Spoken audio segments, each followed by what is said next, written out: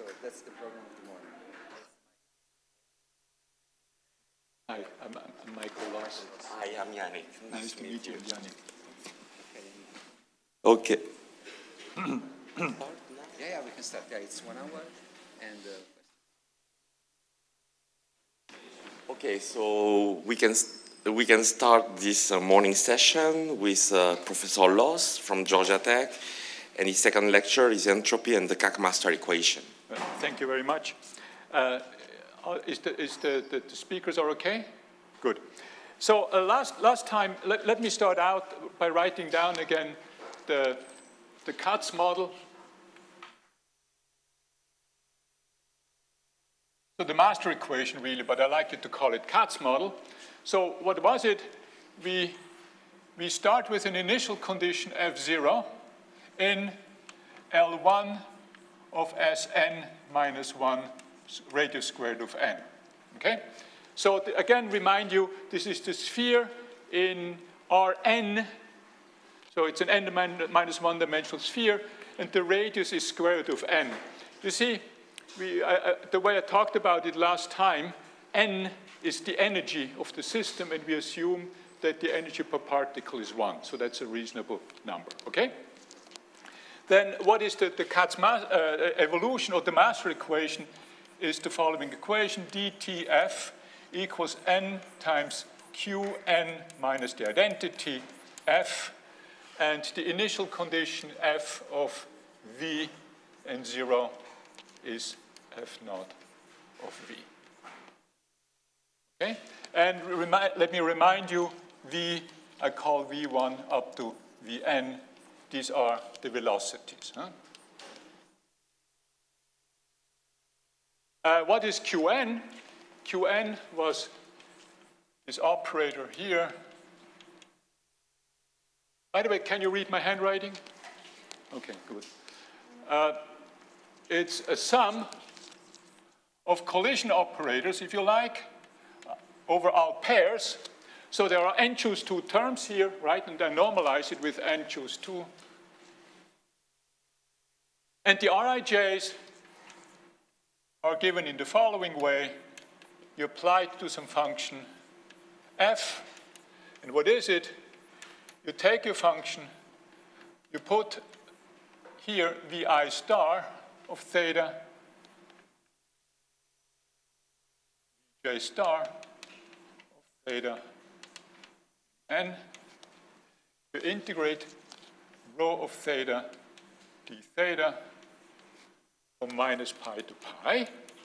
And these are just the post-collisional velocities. Maybe let me remind you, vi star of theta. Let me write it down.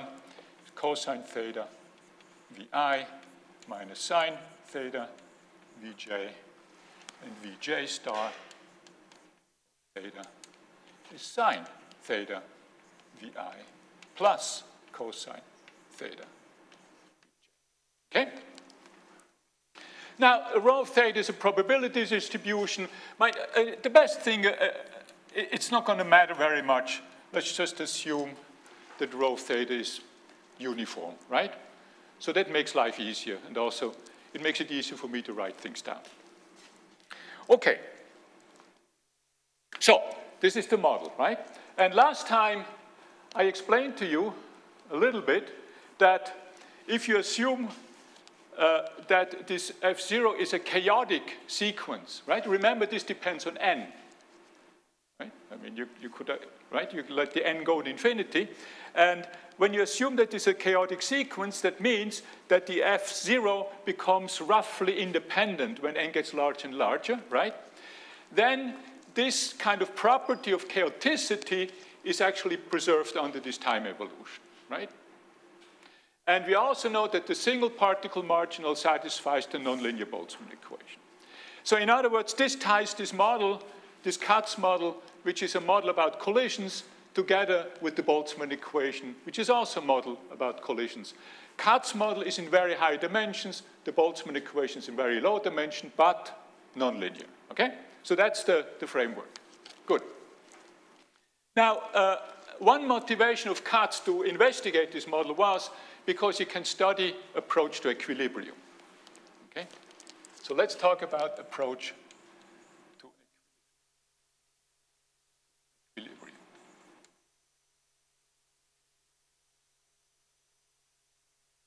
Okay, so what is this? Now, you notice this Qn, what it really is, it's an averaging operation, right? It averages things. So, for example, when you stick in f to be the constant function, by the way, I should say the measure here, sigma n, is normalized. In other words, whenever I integrate over the sphere, I have to divide by the surface area of the sphere. Huh? That's my convention. And why is this good? Because you see right away that the function 1 is a probability distribution on this space. You also notice when you stick in 1 in here and you average, you get 1. So this operation preserves the function 1. Okay? In other words, when you stick it in here, you see when you stick in an initial condition function 1, this is 0. The function 1 is an equilibrium state. All right, so now you ask yourself, well, what are all the possible equilibrium states? And there's a little lemma. It's just a simple computation, which is the following.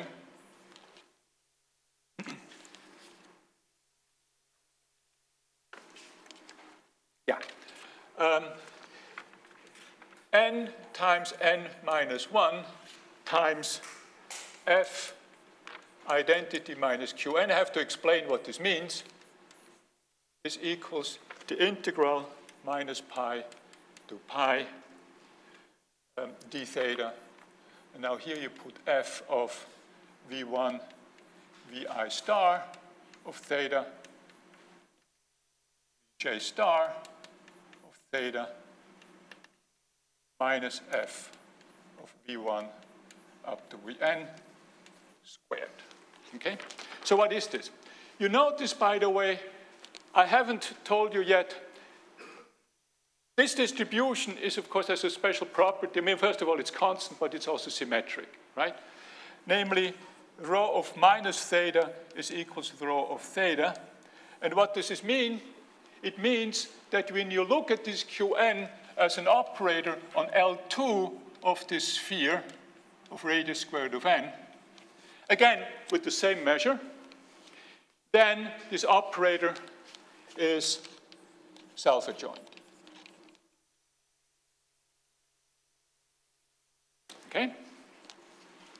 And we call this microscopic reversibility. That's an important consideration if you want to use any kind of spectral estimates or anything of that sort. You see, as soon as you violate this condition and this thing is not self-adjoint, things get a little bit tricky and hairy, right? Okay? Yeah. Okay, good. So now what is this? This bracket here is just the inner product on my Hilbert space, right? Just the inner product on this L2 space. And what this is saying, so this is a simple computation, right? It's an extreme elementary computation. Namely, what you see here is that when you square this out, the f with itself, because this is a rotation, you can undo the rotation, because the L2 space is invariant on the rotation.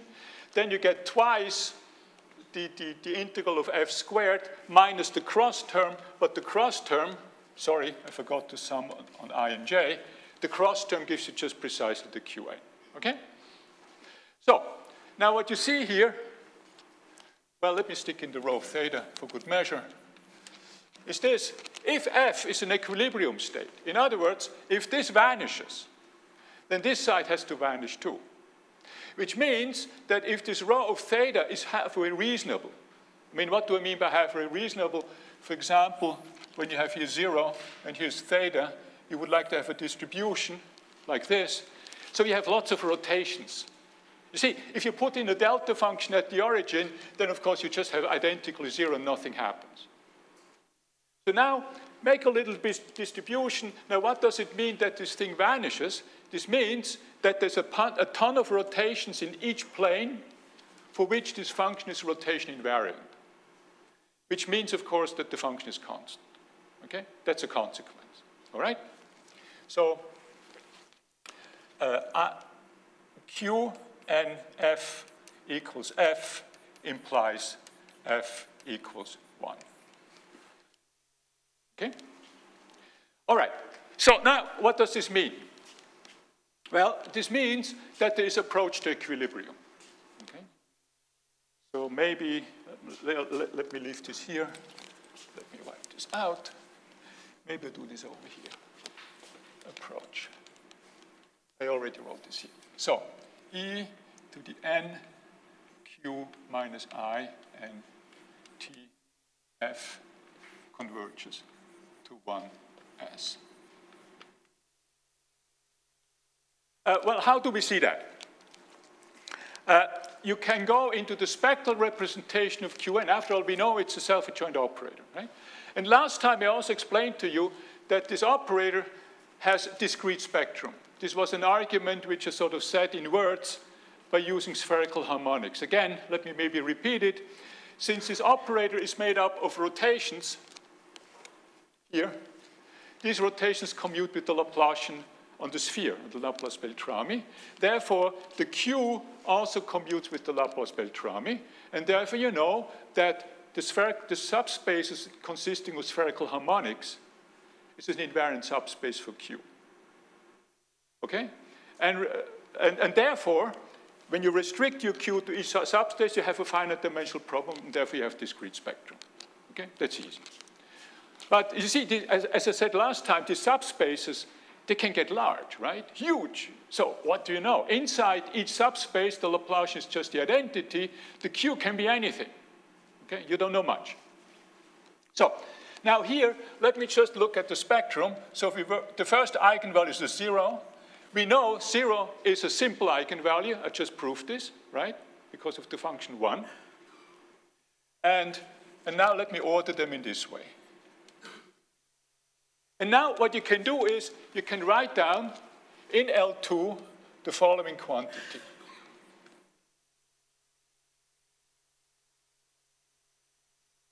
Minus the function 1, L2 norm squared. Huh? So you evolve the function, you subtract the 1, you ask yourself, does this go to 0? And the answer is yes. What you do is you write it out. Let me call the eigenfunction Qj. J equals 0 to infinity, eigenfunctions. In fact, we know what these eigenfunctions are, right? They are spherical harmonics. But of course, I mean, it's not really saying much. Okay, so these are the eigenfunctions, and then you can expand this in terms of spectral representation. Now, you notice the eigenvalue, that the eigenfunctions u0 is the constant one. This one doesn't show up because I subtracted here. So therefore, you just have e to the minus lambda j t. J runs from 1 to infinity. And then you have, what is it? F in the product with uj squared. Okay? And now you notice that this is certainly less or equals when you pull out the next one, the smallest one, which is not 0, right? And then what you're left over is you just have this sum left over, and that's, of course, nothing but the Fourier expansion of f minus 1, because I start at 1, so that's what this is. And I forgot to put a 2 here, because after all, I have a square here, right? Okay? So you see, nice, this goes to 0, exponentially fast, if you know what this lambda 1 is. The lambda 1 is positive, we know that, right? Okay, good. So how big is it? So let me just check that they didn't cheat on anything so far. No. All right, so here comes the first conjecture of Katz. I think I can erase this lemma now.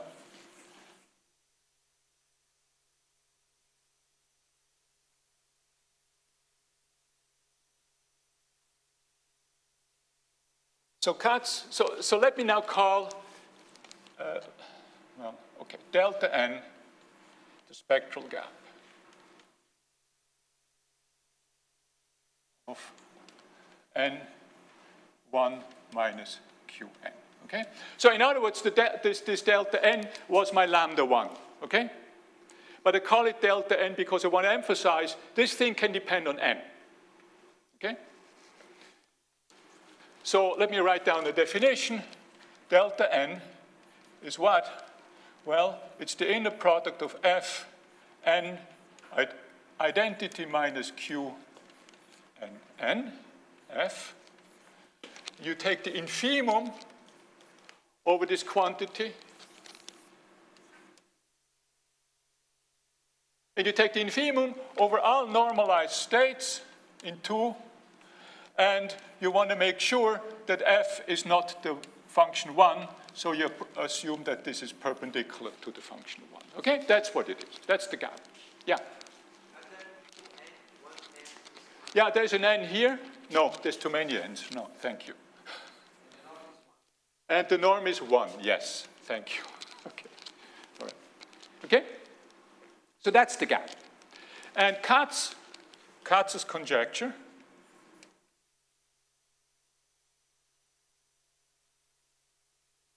he did this in 1956. Delta n. Okay, so let me draw a little picture here, right? So the story is this. Here's 0. By the way, I forgot to say, this operator Q, 1 minus the identity is always greater than 0. It's a positive operator, right? That's easy to see. But this is always a positive number. Greater equals 0, okay? Can never be negative. All right? So now you have here this delta n, and so on, and then you have other eigenvalues. Okay, and you see delta n is, of course, precisely the gap means what? There is no other eigenvalue in between. Okay, his conjecture was that this is greater or equal some fixed number, positive, C, independent of n.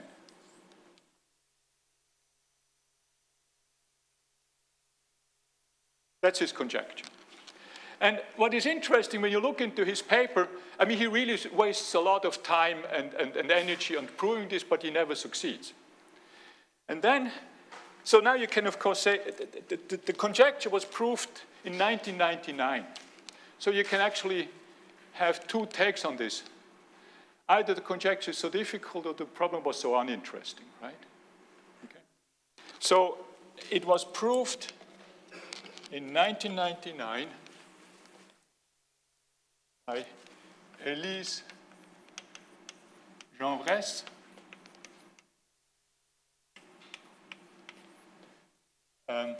So let me write this better.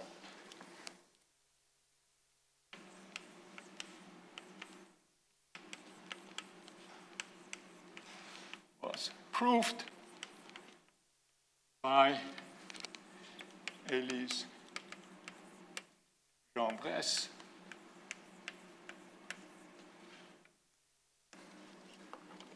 in 1999. Okay? And the proof is essentially a version, uses a method which was invented by Hongzhou Liao, namely the martingale method. Okay? It's a complicated thing.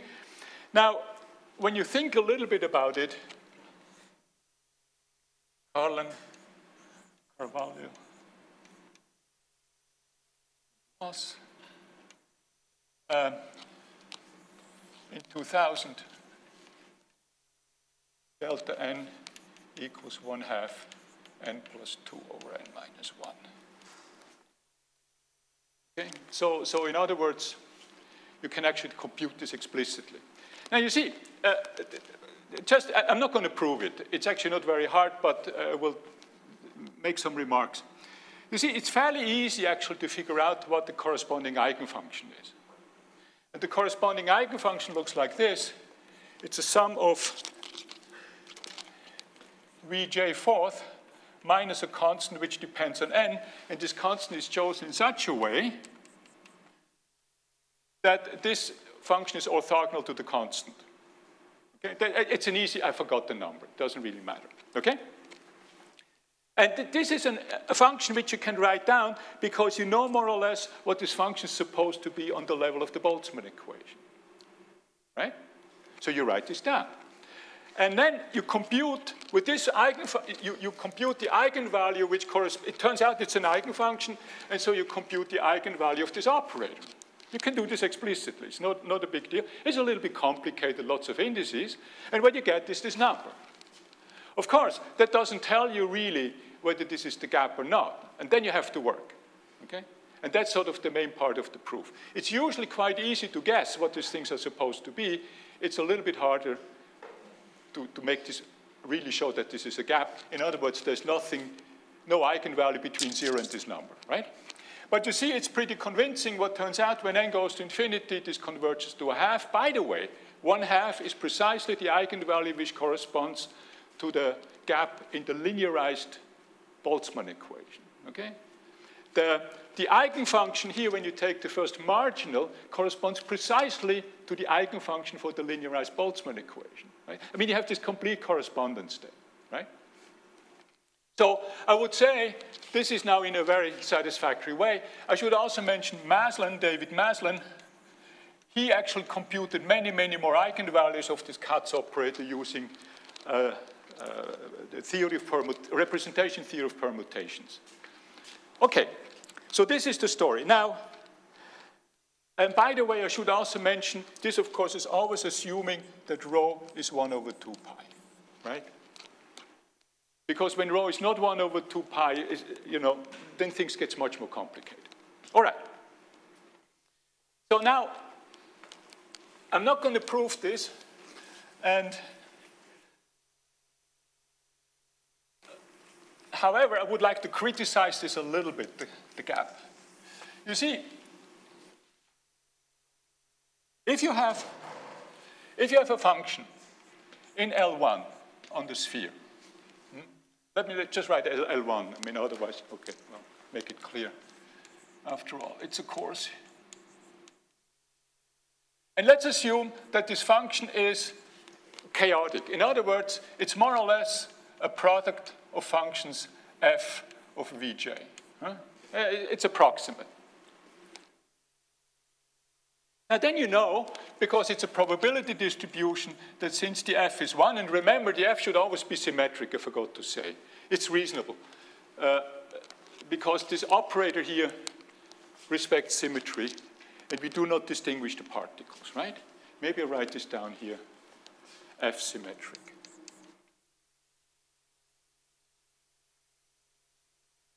Okay, so now you see, when you write this down, well, what you get roughly the integral of f to the power n, right?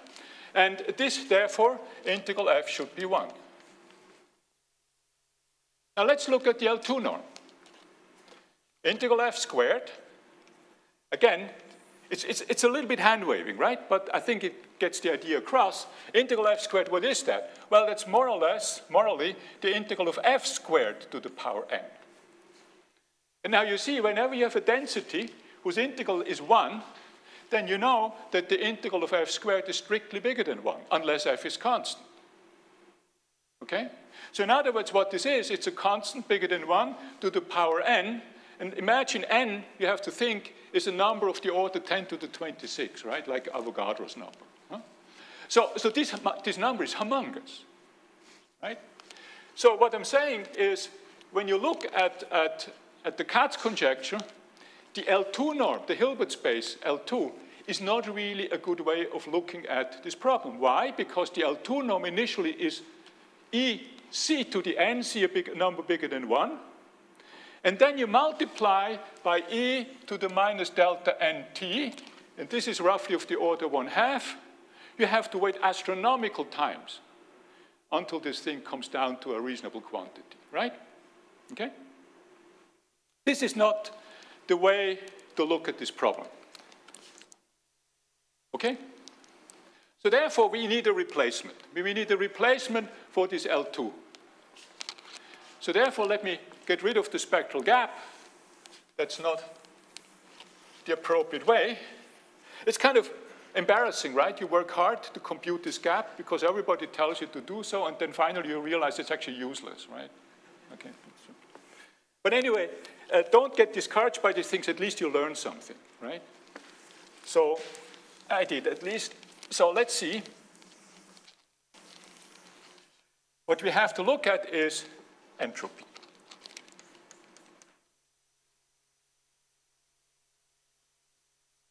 Okay. So now the relative entropy, I call it S of f. really, I should write it in this way because I take the entropy with respect to the equilibrium state, which is 1, is by definition the integral. And notice it's actually the negative entropy. It's F log F. I'm a little bit pedantic, I hope you don't mind, but I want to make sure that this is understood that this is a relative entropy. Sn minus 1 squared of n, okay? That's what that is, okay? Now, what's the advantage of a relative entropy or entropy over the gap? Because if you assume that your function f is roughly a product function, okay? Then you see that here you get the integral of this product, but here this turns into a sum. So you see right away that the sum is of the order of n, right? For approximate product functions. I have to.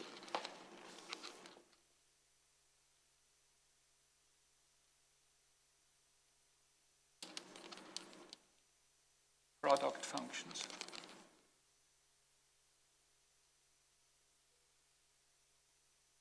S of f is about of the order of n times a constant. Okay? So in other words, it's extensive, right?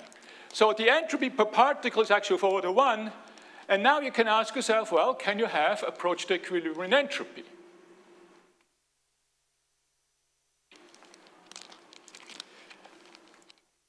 So now, the point here, of course, is again, can we come up with a reasonable exponential decay in entropy with a rate which doesn't really depend very much on the number of particles? This is known as Cherchenyanni's conjecture. Let me make sure that I have not. Yeah. Now you have to tell me whether I screw up the Cherchenyanni. Is this right? Okay.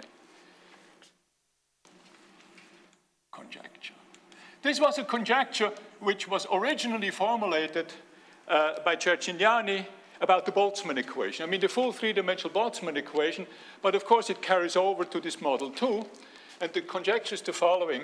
S of f of t, so what is f of t for me is just the evolution of f0 under this Katz evolution, right? I denote it by f of t. It's less or equals e to the minus ct s of f0. Okay? You notice when f is equals to the constant function, of course, then you get 0, right? So this is a reasonable conjecture. And c should be essentially independent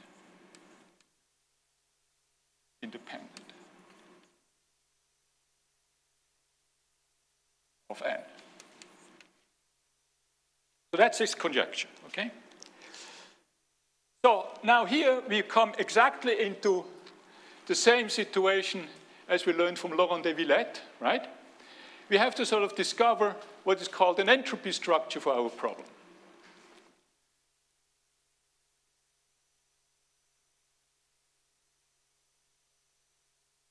So we have an entropy structure. So let's see to that. What do we need? Well, the first thing we need is that we have a unique equilibrium state, right? And we do. I just proved this before. We have this unique equilibrium state, okay? The next thing is that you need the dissipation of this entropy, right? So in other words, what you compute is the derivative ds dt, which is ddt of this integral here. And now allow me that I forget about the 1, right? So, and this depends on t. And when you do that, you get two terms, right? The one term here is n times q minus the identity f, log f. That comes from the derivative here. And then you get the derivative from the other term. That's the f of t, 1 over f of t is always positive, times, I mean, it's fine. And then what you get is n times q minus the identity. Of course, the q always depends on n, f, right? And what you notice is, I'm not so eloquent as Juan. How did you say this? Chuck or something like this, right? Okay, good. So you cancel this out. And you see now, this term, of course, is 0, right? Because that's the mass preservation. You can also see differently. You can think of it as 1 n q minus the identity f. And since q is self-adjoint, you can push it over. And on the one function, you get 0, right? So this is just mass preservation. So this is equals to 0. And let me put the minus out.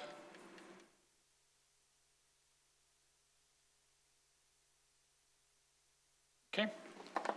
All right. So this, let me make it really clear. Okay. So this is what we call minus d of f, to keep the notation of Laurent de Villette. Okay. So. And now what is the next question? The next question is, you need a relation between the entropy production and the entropy, okay? And let me write down a theorem. So this is the following definition. I call it gamma n. What do?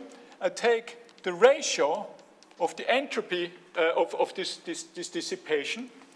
I divide it by the entropy, and then I take the infimum over all f's, which of course are normalized, right?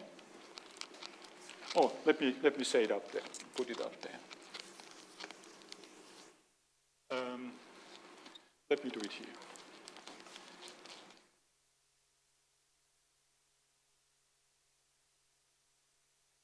That you can see. So d of f divided by s of f, and then you take the infimum over all f's whose integral is 1. That's, I call this gamma n.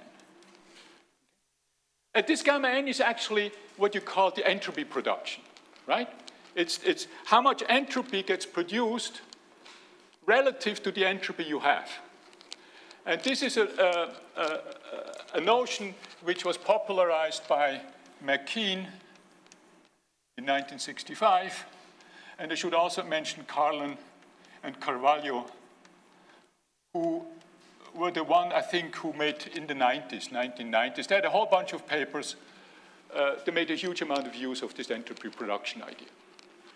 So what would you think?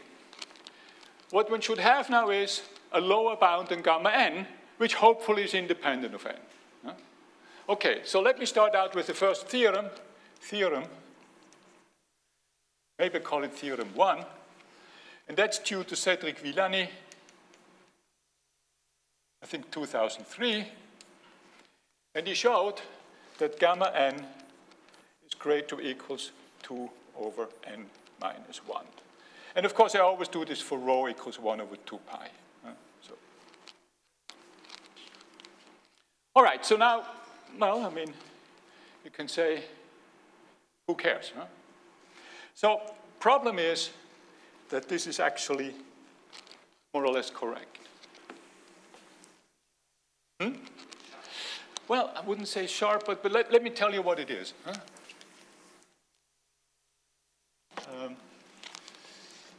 Amit Einaf. When did he do it? I think it's 2014 or something like that. I forgot the name. He's my student, and I forgot that. I mean, it's terrible. But. So he showed for any eta positive, there exists C eta so that gamma n is less or equals C eta divided by n to the 1 plus eta. Cn independent of n.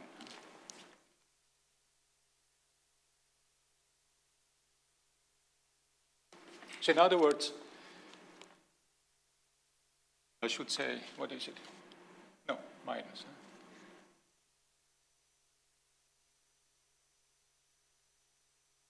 So in other words, what this result says, Villani's estimate is essentially sharp. Okay? And I could even imagine that even the constants are sharp. Okay? So nevertheless, I mean, you could say, well, this is a bad result, or it's not useful, but you see what it does, it points you to something. Namely, when you think about how Amit showed this, it's a complicated computation. It's very complicated. Because what you have to do is you have to find a reasonable trial state. And the way it does is you take 50% of the particles with very low energy, and 50% of the particles have almost all the energy. And then you start letting them collide. And what these particles with high energy have to do is they have to hit these particles with low energy and start pumping them up so that they go towards an equilibrium, right? Okay? So now imagine, when I talk about sort of the room in here, if you would take all these particles, all these gas particles, and pack them in one corner, and have a few of those left who bombard those particles with a lot of energy, and hope that this equilibrates within a reasonable amount of time. Time of order 1, right? That's what you would like to have. I think this is very unlikely. That's my personal feeling. It will take a huge amount of time. And I think this points to the general problem about this area, namely, you see, these are phenomenological equations. You can write down lots of functions, but most of the functions which you write down don't make any physical sense. Right? So what is it? Which functions do make physical sense? So nevertheless, what I would like to do is, I would like to give you a proof of Villani's theorem, because it involves some interesting technology, and it raises a conjecture which actually Cedric made himself. Yeah. Just to understand, because you're mentioning this idea that half the particle with a lot of energy, but they're not localized, so this is homogeneous in space, right? It's spatially uniform, exactly. Okay, so that, okay. But still, you see, what this means in this sphere, you have some very strange states, which... Yeah, that's definitely, right? Because it has to be spatially homogeneous with the particles somehow, half of them with a lot of energy, so it's really unreasonable. Very unequally distributed on this sphere, right? And then you have to, what you simply showed, that you can actually push the gamma n very low, very small. Okay? Makes sense. By the way, also let me mention something else. This is another interesting point which is related to the talk of Anton Arnold. You see, what does this telling you? It tells you that the entropy, when I draw a picture, so here's time, and here is the entropy S of t. What it says is that the entropy for very large n is very, very flat here, extremely flat. But you see, this doesn't really tell you that maybe after a certain amount of time, say order 1, that this thing suddenly can go like that. It doesn't tell you that. You would have to have other types of estimates, and I would love to see a function where you actually can see that the entropy decay is slow all the way to the end. I have never found an example. For the entropy production at the beginning, that you can make small. But it doesn't tell you what happens globally, right? So this is another problem which I have no clue how to deal with. Okay, good. So now let's start thinking about proving Villani's theorem. Make sure that yeah. So the first thing, let's do a little computation.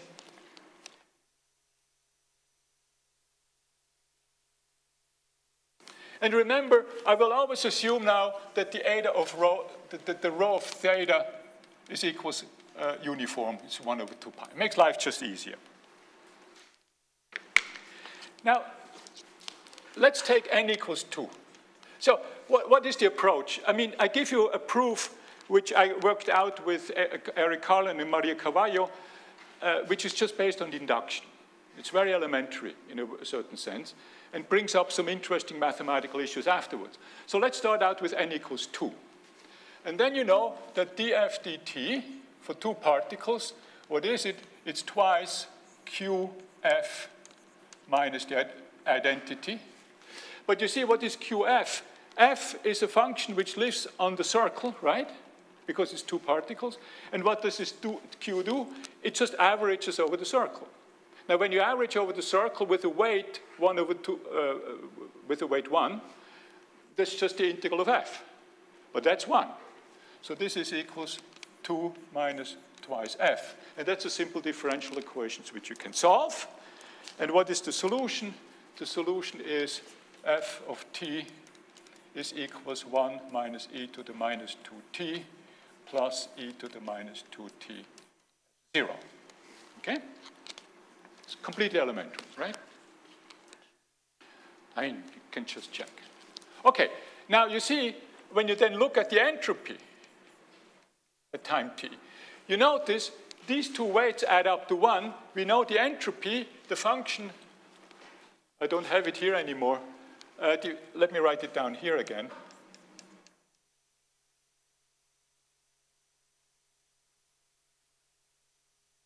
The function f log f is a convex function. It looks like this. At 0, it's going to define it 0, and here is 1. So that's x log x. It's a convex function. So therefore, you can say, well, since this is a convex combination of the function 1 and f0, you can use Jensen's inequality, and you see that this is 1 minus e to the minus 2t, bounded below, times s of 1, plus e to the minus 2t as f of 0. And that, of course, is equals to 0.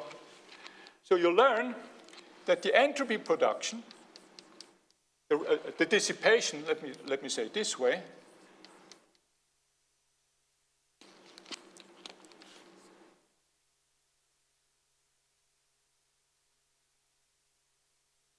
what am I doing? No, this is wrong. It's the other way, right? Inequalities can only go one way, right? So this here is less or equals. This is 0, right? It's just a minus 2s f of 0 in the limit as t goes to 0, right?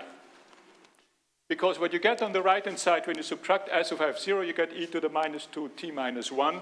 That gives you this kind of derivative here, right? Or put it differently, the gamma 2 is greater or equals, well, what you have to do, you have to change the sign. So you get, and then you have to divide by s of f0, so you get 2. Okay? That's completely elementary. All right. So now, what you do in proving Villani's theorem, how you pronounce it? Villani? I don't know. I have the Swiss-German pronunciation. I hope you don't mind. But okay, so to prove this, you start doing an induction. Okay? And let me try to set this up.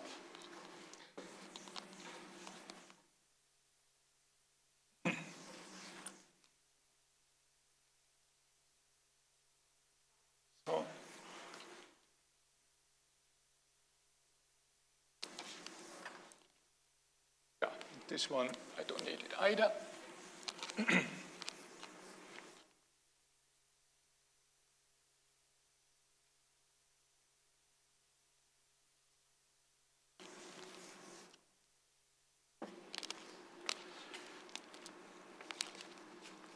Yeah, so the first observation you have to make in this business, and that's also what we did with the, in computing the gap, you have to use the symmetry. So when you look at Qn, you can write this as 1 over n, the sum k equals 1 up to n, Qn minus 1, k. And I have to explain what this is. You see, what you do here, let me remind you, I have it here. This is the sum here, right? Now, what is the Qn minus 1k? I remove one particle. What I do, I remove the kth particle. I just remove it, okay? So in other words, what you do now is, in the Qnk, you have a sum I less than j between 1 and n minus 1, I mean, without this ik, the kth particle without k, and you have to divide by 1 over n minus 1 choose 2. Now you can easily check each term in here certainly shows up here, and they show up with the same weight, and you see right away that this is an average, and this is also an average, so this is a true equation, right? That's a little bit combinatorics. It's elementary. Okay, so now, with that, you see, and this helps you to reduce the gamma n, that's the goal, to gamma n minus 1. So how do we do that? So let me write down df at the nth level, and that's n times the integral 1 minus qn. You see, I have to keep the n now, that's important, right?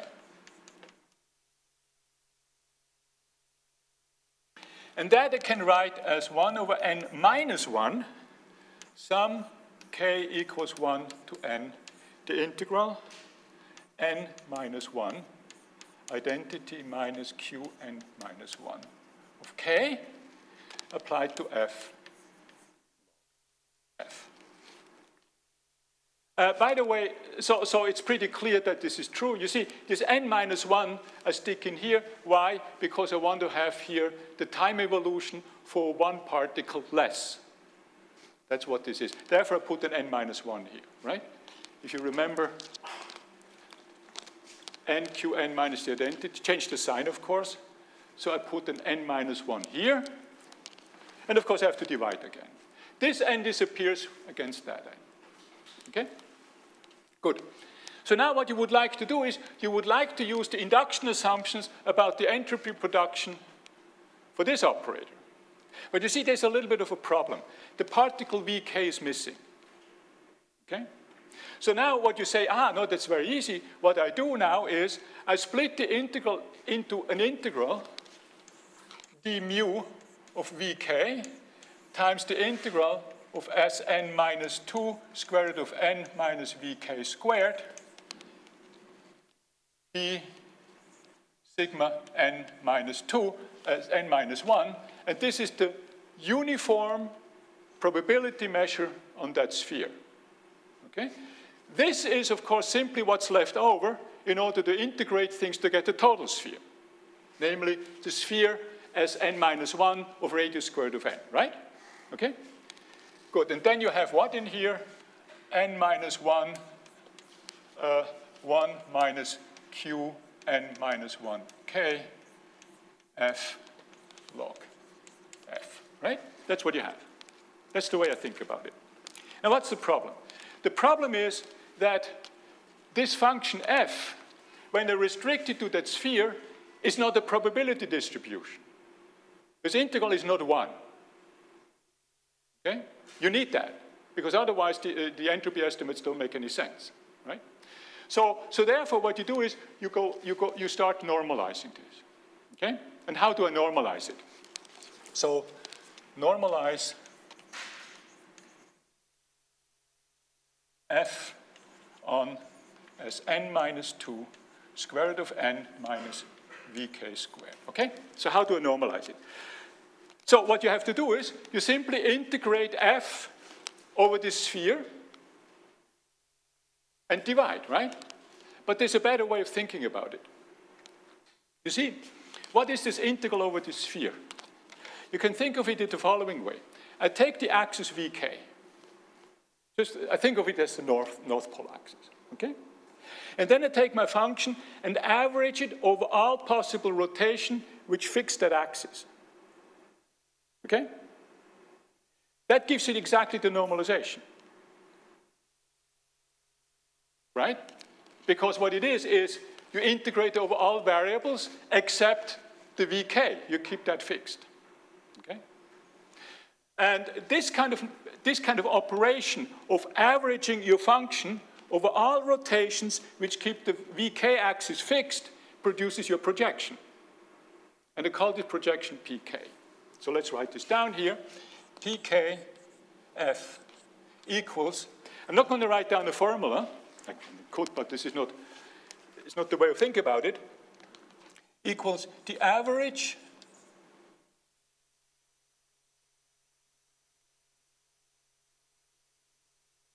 of F over all rotations of the sphere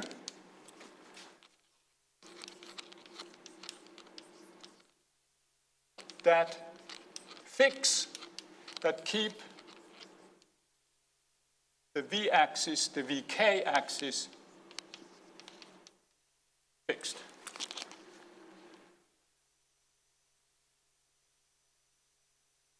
Okay. Okay, so that's the normalization. That's the way I think about the normalization of F on the sphere. Or put it differently, GK equals F divided by PKF is normalized. All right? And it's easy to see PK is a self-adjoint projection.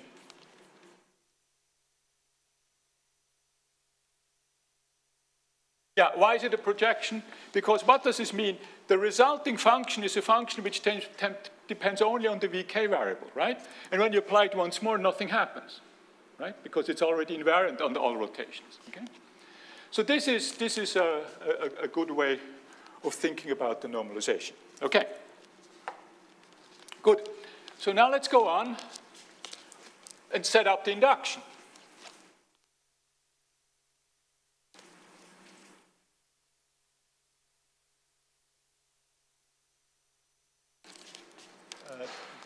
So let me just copy this down. So I'm going to let me write down df again. N integral 1 minus, what did I say? Here, this one. N minus 1. Sum k equals 1 up to n. And now I have here n minus 1. N, sorry. Identity minus q n minus 1. Okay, f. Next, I can put here a gk times pkf, right? Because that's the definition of gk. Now you see, this is a function which depends only on VK. What does this guy do? Well, this guy only acts on functions which do not depend on VK, which are constant in VK. You see, this operator doesn't see that function. It's a constant. On this sphere, when I fix the VK squared, it's a constant. So therefore, I can take this function and push it over to here. Can you follow me? I think it's clear, right? So here's your G. Now, here I don't have the G, so I put it in and correct for it. So I divide by PKF, but then I have to add it back on, and what do I get? And let me write it out. It's kind of stupid, but I do it anyway.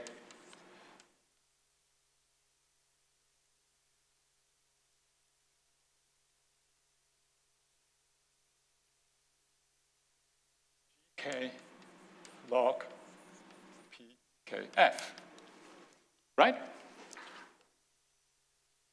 Now look, this operator acts on this whole, on this function here only. Huh? I have to really think of it this way. So what you're doing, you're taking this function and you integrate it against PK log PKF, right? That's the way I should think about it. Now, look, on the sphere, Sn minus 2 squared of n minus vk squared, this operator here is self-adjoint. So therefore, I can push it back onto, so let me write this in this way, as, if you like, the inner product of d mu vk. Here I have pkf log pkf, commutator n minus 1, 1 minus q n minus 1, k, gk. And this is the inner product on the sphere as n minus 2 square root of n minus vk squared, right? That's the way I can look at this. Now you see, this is a function which on this sphere is just a constant. This function is just a constant. So therefore, when I push this guy over, it's self-adjoint, I get 0. So this whole term, this correction term, is just not there. All right, so let me clean up the board. So this is therefore 0. Okay? Equals 0. That's important, okay? So we get a fairly clean formula. Let me erase this now. We get a fairly clean formula, namely that this d of f can be written in this fashion. Now we can apply induction. So this we don't need anymore.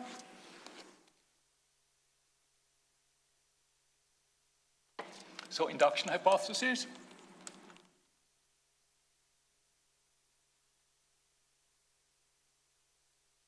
df 1 over n minus 1 sum k equals 1 up to n integral pkf.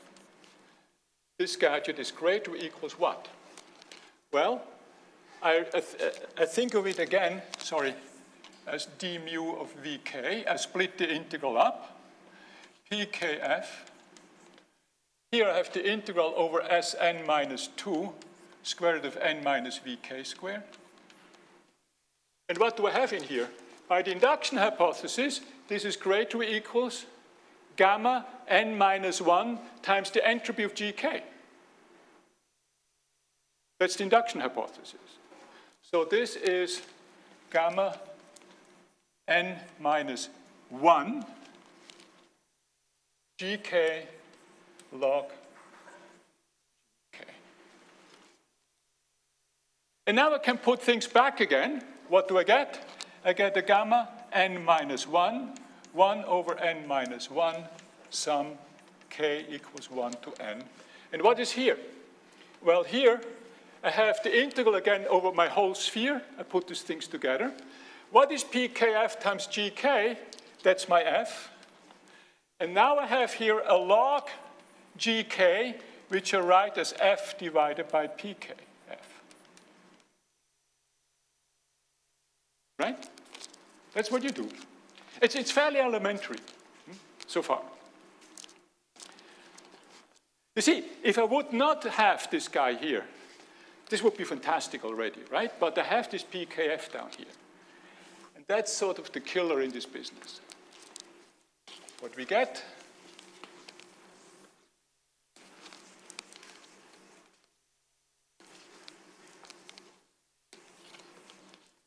We get that the dissipation is greater or equals. Now let's see what we get. First of all, you have an f log f here, which you sum up n times and divide by n minus 1.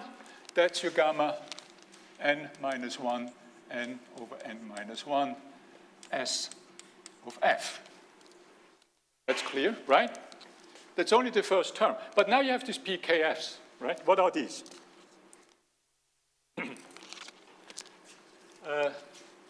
And it's a minus. Huh? You get a gamma n minus 1. You get a 1 over n minus 1. And then you have a sum, k equals 1 up to n, integral f log pkf. Okay? Now notice, pkf is a function which depends only on vk. So now I integrate here over the whole sphere. That's the same as saying that I can integrate here over all rotations which keep the vk axis fixed. So I can actually, for free, stick in here. All right. Okay, so let's stare at this. Maybe we should do this next time. What would be a reasonable estimate for that? A reasonable estimate, when you're thinking of probability distributions, Rn is the integral of f log f for the whole sum. Okay? That would be nice. That would be absolutely wonderful. Because you see, if this were the case, if this here is less or equals the integral f log f, then, of course, you would be in fantastic shape, because here you get an n minus 1 divided by, that's a 1, that's gamma n minus 1. So you would get that gamma n is greater or equals gamma n minus 1. And now you go down the chain, and you end up with gamma 2, it would be greater or equals 2, and you would be happy. Right? Now, it turns out, if this integral is an integral over Rn, it's true. I will prove this to you next time. This integral, however, is an integral over the sphere, and then it's wrong. However, what is true, it's less than twice f log f. And that's the bad news. And that has to do with the sphere. That's a new kind of Young's inequality on the sphere, which I'm going to try to explain next time, okay? And it's sharp. You cannot improve it, this 2. And you see, when you accept this 2 here, what you get that df is greater or equals gamma n minus 1 times n minus 2 divided by n minus 1 times s of f. Or put it differently, we learn that gamma n is greater or equals n minus 2 over n minus 1 gamma n minus 1. And you see, now you take this recursion with this initial condition, you just solve it, it's extremely easy, you get precisely Villani's theorem. Okay? By the way, I should say, Villani didn't have this, so in other words, this implies gamma n greater or equals 2 over n minus 1. I mean, Cedric didn't have this constant 2 n minus 1, it just had a constant divided by n. But this is what you get, okay? So let's talk about this. These are interesting new topics. Let's talk about this next time. It's also related to Brascom-Lieb inequalities, which I will try to explain, and it will be very helpful for afterwards when we go on, okay? Thank you for attention, and I'm sorry I was a little bit over time.